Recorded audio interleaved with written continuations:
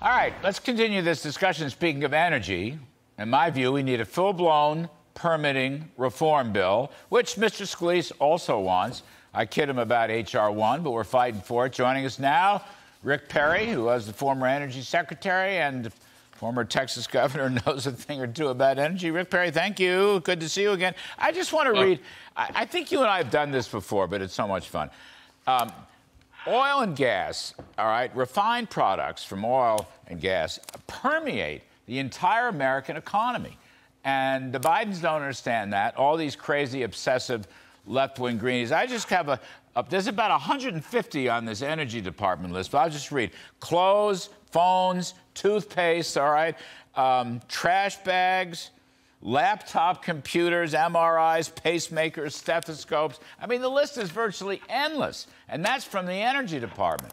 So wouldn't it be nice to produce whole hog as much oil and gas as we possibly could to keep the prices down for all these products? And by the way, you know, petrochemicals, I mean, there's no end to it, Rick Perry. So there's I'm just saying, isn't there a logic in really opening up the spigots and getting an H.R. 1 for permitting and, you know, pipelining and all the rest of it?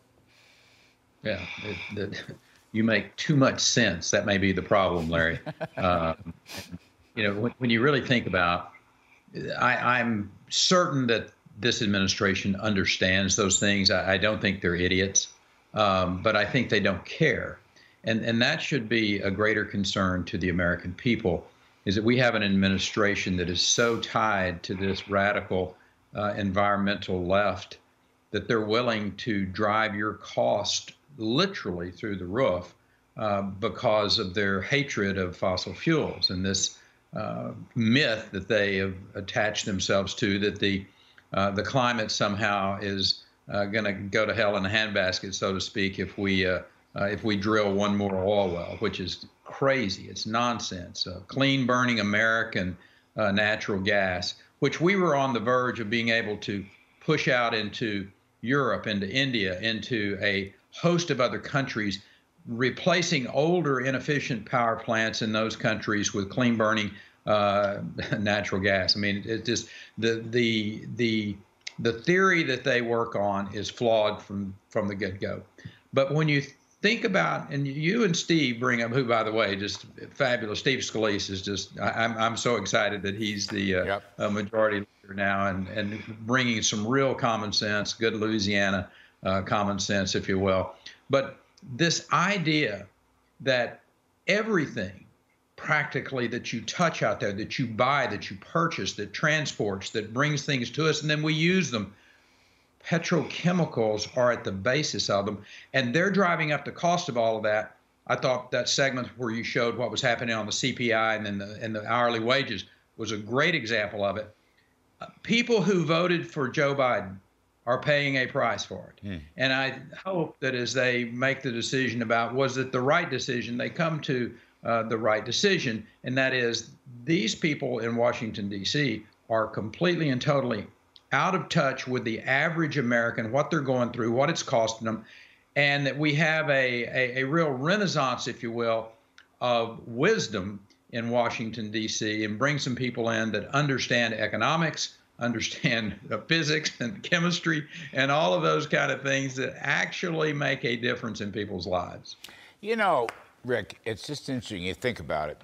So Biden has sold whatever, nearly half of the Strategic Petroleum Reserve, whatever they're 40%, whatever the right number is.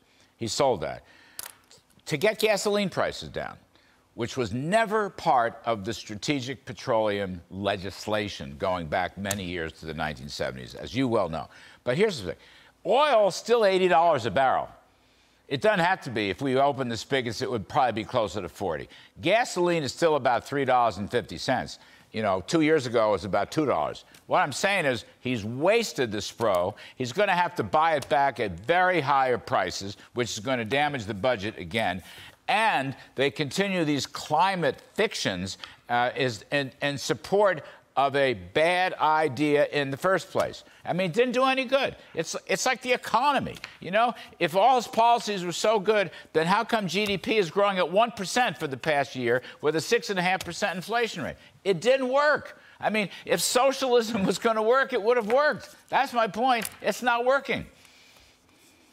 Well, it may have made a difference in the elections. I don't know that, but I mean that was the reason they played politics with the SPRO, was they went out there and sold it to try to drive down gasoline prices. But at what cost? And I think that's the real issue. That's right. Having been a former governor, when we have a major natural disaster and you don't have the ability to go to that strategic petroleum reserve to keep the energy flowing, it could be devastating. It could cost people their lives, literally. And in the national defense side of this, I'm really intrigued why some state doesn't sue the federal government, sue the Biden administration over this haphazard and, frankly, I think illegal use of the strategic petroleum reserve. Right. Worth a conversation with somebody someday. You know, that's a great point. That is a terrific. Somebody should read the legislation, the enabling legislation. Right. That's a terrific point, and I'm going to work through that point. You know, one last thing, Rick. Remember, this came from the Arab oil embargo in the 1970s, okay? That was the original trigger for having a strategic petroleum reserve in the first place. National security. Okay. You got the Saudis talking to the Chinese, right, about using the Chinese yuan currency rather than the dollar. Now, that is one consequence why we should be thinking about a strategic petroleum reserve. Now they're going to sell dollars to buy. I don't know if they can do it. The yuan is not even convertible. But there are conversations going on. They want to dump dollars, and they want to use the Chinese currency. And Saudi Arabia is now, I think, China's second largest supplier, maybe the first, I think second after Russia. So we should be wary of these international global events. Well, we should be wary of going after countries that should be our friends. And in that region, obviously, the Saudis should be our friend.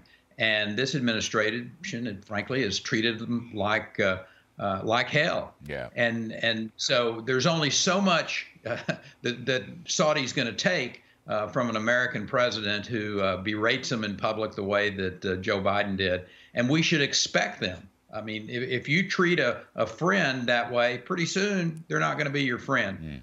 This is just politics 101 that Joe Biden is flunking. All right. Rick Perry, thank you for your wisdom, as always, sir.